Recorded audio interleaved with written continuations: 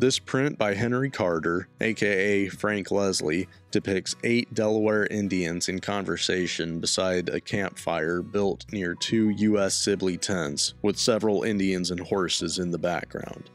The Delaware were one of the many immigrant tribes who ventured into Texas in the late 18th and early 19th centuries.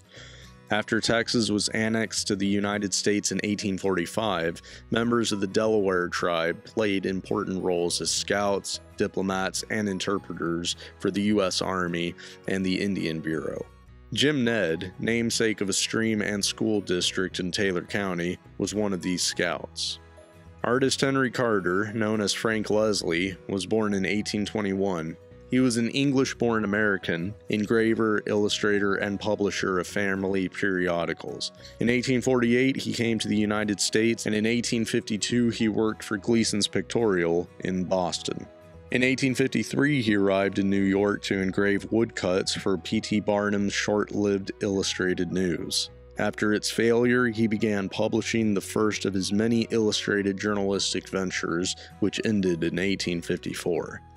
The New York Journal soon followed with Frank Leslie's illustrated newspaper in 1855, referred to as Leslie's Weekly, and several other publications. Frank Leslie's illustrated newspaper, which included news as well as fiction, survived until 1922.